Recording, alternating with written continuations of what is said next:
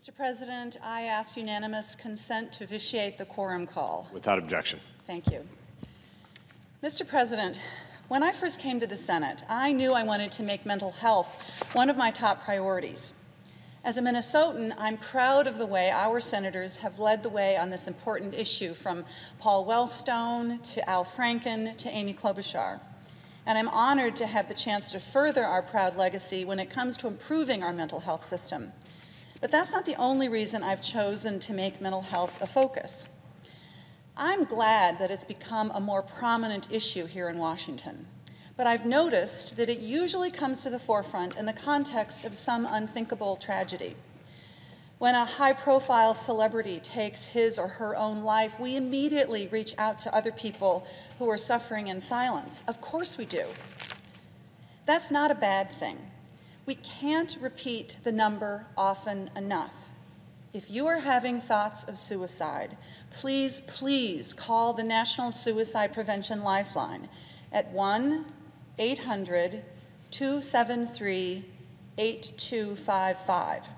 And even if you aren't suffering from acute mental illness, put that number in your cell phone so that you can someday help someone who is. On the other hand, when a profoundly disturbed person commits a horrible act of violence, we immediately want to intervene before the next time it happens. Of course we do. But when we bring up the need to improve our mental health system as the answer to the epidemic of mass shootings in America, we're making two huge mistakes. The first is that we're ignoring our responsibility to address a much more direct cause of these tragedies: guns. And second, we're unfairly and falsely stigmatizing mental illness. Here's another thing that we can't say often enough. It is exceedingly rare that someone's mental illness leads them to commit acts of violence. In fact, they're much more likely to be victims of violence than perpetrators. And we must not make it harder for people who seek help by falsely tagging them as potentially dangerous if they do. Yes, these tragedies are reminders that we need to spend more time talking about mental health, but let's have the right conversation.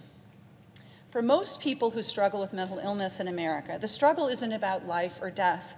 It's about the quality of the life that we lead. Mental health is a continuum, and many of our fellow citizens fall somewhere along this continuum. These millions of Americans deserve our attention. These millions of Americans deserve our help. Now, the other reason that I want to focus on mental health care while I'm here in the Senate is that I'm one of them. When it started for me, I thought I was just having a bad day, or really a series of bad days. Growing up, I'd always been a pretty cheerful kid, but at some point during my second year of college, I started to find it harder and harder to cope with the daily challenges of life. It was actually my roommate who noticed that I wasn't myself and hadn't been myself for a long time. And she suggested that I go and talk to someone over at Student Health Services. It was a completely foreign idea to me, and I responded the way a lot of people do: I've got this. But eventually I realized maybe I was wrong about that. And it was really hard. Making that phone call, the walk over to the counselor's office, sitting in the waiting room, I didn't know what to expect. And to be honest, I was embarrassed. The counselor's name was Charlotte, and she was nice and common sense, and she wasn't patronizing or judgmental. She just asked me some simple questions about how I was feeling. And I remember what a relief it was just to talk about it. And over the course of a few months, Charlotte gave me some ideas for how to cope a little bit better with the challenges I was facing. And I would always walk out of her office feeling a little bit more courageous and a little bit more hopeful. Did I live happily ever after? Well, not quite. That's not how mental illness works. There isn't a box where you're healthy and a box where you're not. Like I said, it's a continuum, and you try to get a little closer and closer to the healthy end every day. But at one point in my 30s, I found myself sliding back in the wrong direction. There was nothing unusually traumatic going on in my life. I had a career. Archie and I were raising our two sons. We were busy, we were tired, but young parents, that's the way it is when you're a young parent. But something was wrong. Everybody who has suffered from depression has their own metaphor to describe it. but most can identify with the sensation of the color just sort of draining out of your world. The things that used to give you joy don't give you joy anymore. The things that you used to love to do, they just make you exhausted. Basically, you're just trying to slog through the day. And of course, when you're feeling this way, just making it through the day is tough. And I found myself struggling to be a good mom, a good wife, a good friend, a good colleague. I just felt off all the time, clumsy and slow, forgetting things, getting angry at the drop of a hat. See, the thing is, depression messes with your memory, but I'll never forget when my young son asked me quietly and cautiously, "Mom, are you okay?" It was a spiral, and the worse things got, the more frustrated I became that I couldn't get it together. Down and down I went until I could no longer even see hope on the horizon. Now, I was never suicidal, but I was struggling to function. I definitely wasn't living my best life. I really wasn't living at all. And that's the reality for mental illness for millions of Americans. And I'm one of the lucky ones. I was lucky that in my college I had excellent mental health resources and that my roommate cared enough about me to urge me to take advantage of those resources. And I was lucky that when my depression came back with a vengeance, I had health insurance that covered treatment, that there was a therapist named Susan with the skill and the expertise to help me. And Susan, she asked me a few questions. How are you sleeping? Terrible. Are you forgetting things? All the time. And then she suggested that I take a diagnostic test, which basically consisted of answering questions like these. And even then, I was resistant. You know, people often say that depression lies, and the biggest lie depression tells is that what's wrong with you is you. And so you resist getting help because you refuse to accept that there's anything happening except that you stupidly forgot that it was recycling day again. But I went ahead and I did the diagnostic test, and Susan came back and she said, "Yep, you're clinically depressed, so let's talk about what we can do about it." One thing I'd say to people who are resisting going in for that appointment is that even after I got that diagnosis, I was still in control. When Susan brought up the idea of medication, it was a suggestion and not an order. And I'll admit it, it was a suggestion that I had a hard time with. I didn't want to become a different person. I didn't want some pill messing with my brain. What if it didn't work and I got worse? On the other hand, what if it did work? Would I really be better? Or would it just be an illusion of feeling better? But Susan convinced me to give it a try, and I was lucky again, and the first medication that we tried worked. And I didn't feel better right away. There was no big milestone moment when I woke up and everything was great again. But I remember feeling like I was slowly coming out of a fog. The color started to seep back into my day a little bit more every day. And I began to re-engage with my family and my friends and my work, and I could see hope on the horizon again. And after a couple of years on medication, I slowly ramped down, and I haven't had to get treatment since. Like I said, there is no happily ever after when it comes to mental illness, but happier is possible. And if anyone needs proof, just talk to me. So that's my story, but really it's the story of millions of Americans. But I chose to share mine first in an op-ed in the Rochester Post-Bulletin, and now here on the floor of the Senate, because I want to urge anyone who struggles with depression or anxiety or substance abuse or post-traumatic stress disorder or any other mental health issue to reach out and seek help. But destigmatizing and demystifying mental illness is just the beginning. Everyone can be a friend to those in need by urging them to take advantage of the resources that are available to them. But the 100 of us here in the Senate have a responsibility to make sure that those resources are available to everyone. We can't afford to leave holes in the net we build to catch people when they fall, especially when one of the biggest holes is in our schools. Now, I've spent a lot of time over the last months having conversations with teachers and administrators in public schools across Minnesota. Time and time again, when I ask them, what keeps you up at night, they come back that it's the mental health of their students. They talk about the causes, everything from increased social pressure that comes from social media, to the trauma of losing a parent to opioids. But they also tell me that this is what the crisis really looks like at the ground level. A principal in St. Paul told me about the regular phenomenon of an ambulance pulling up at the school doors, rushing to the aid of a student who has suffered a break. It's happened more than half a dozen times at his school alone this year.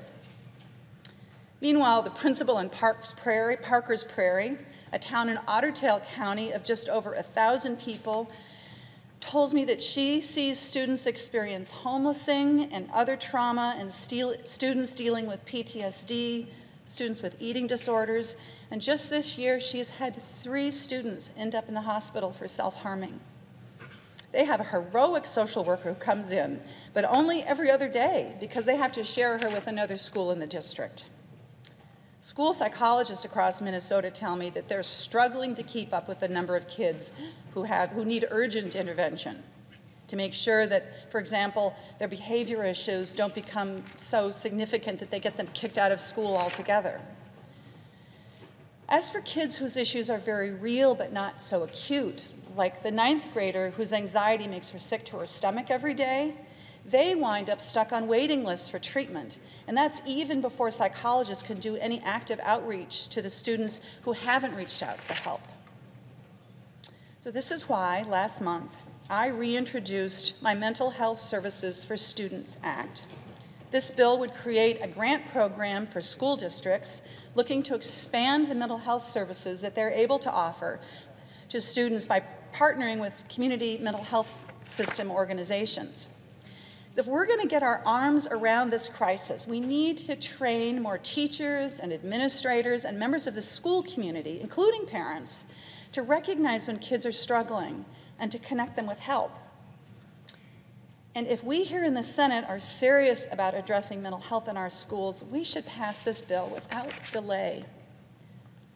But a comprehensive approach to mental health means improving the system all along the age continuum. Over in the Help Committee, we have an opportunity this year to reauthorize the Child Abuse Prevention and Treatment Act, or CAPTA. And I have a bill sponsored in the House by my friend, Representative Dean Phillips, that would improve the delivery of mental health services within our child welfare system. So, for example, our bill would make sure that young, at-risk children get important developmental screenings when they need it. We're learning that childhood trauma can be a major factor in future mental illness. And the more we do to address the underlying trauma, whether it's poverty, the death or incarceration of a loved one or a parent, or sexual abuse, the better we address those issues, the better chance we'll have of turning the tide on this epidemic. But the mental health crisis isn't only affecting our kids, it's affecting our parents too. According to a study by the Centers for Disease Control, 1 in 5 adults age 55 or older experiences a mental health issue, and 1/3 of them never receive treatment. Men over the age of 75 have a higher suicide rate than any other age group. The social isolation that too often comes with aging or caring for a loved one isn't just unfortunate, it is a public health risk. And just as we've learned to reach out to the veterans in our lives and in our communities to let them know that we're there for them if they're struggling, we should do the same for our elders. And as the Help Committee takes up the reauthorization of the Older Americans Act this year, I'll be working to do my part. Our mental health system should be there for people at every age, from nursery to nursing home. It should be there for people everywhere along the mental health continuum, offering everything from preventative care to ongoing therapy for chronic conditions to crisis support for those in acute distress. But it should also be there for people in every zip code. And unfortunately, some of the biggest holes in our system can be found in rural areas. As a senator, I'm proud to serve on the Agriculture Committee, and I frequently meet with farm groups. And mental health is today one of the first topics to come up. Now, farming is an inherently stressful profession, especially though these days, when the number for suicide prevention hotlines regularly appears in farm publications. But we need to include the entire rural community, from bankers and pastors to grocers and fertilizer sellers. We need to include them in this conversation. And we need to make sure that when people do reach out for help, there's help there for them. Unfortunately, though, rural communities in general are often underserved by mental health professionals compared to cities and suburbs. Many still have inconsistent access to the internet, meaning that even online resources can be out of reach for someone who's struggling. And that's why, in the last Farm Bill, we set up a rural health liaison in the Department of Agriculture, someone who understands the specific needs of rural communities and is charged with paying attention to a crisis that has too often lurked beneath the surface. And last year, Senator Murkowski and I worked together to pass a law that would provide mental health professionals in the National Health Service Corps with greater flexibility in where they practice and deliver care, increasing the resources available in underserved rural communities. Now, I hope that my colleagues will join me in continuing to take action to address the mental health crisis, and I hope that sharing my own story will make it easier for more Americans to add their voice to this fight. Still, there is no magic cure for depression. There is no magic bill to solve this problem. Mental health is a reality of life for millions of people in our country, and we can't legislate it away.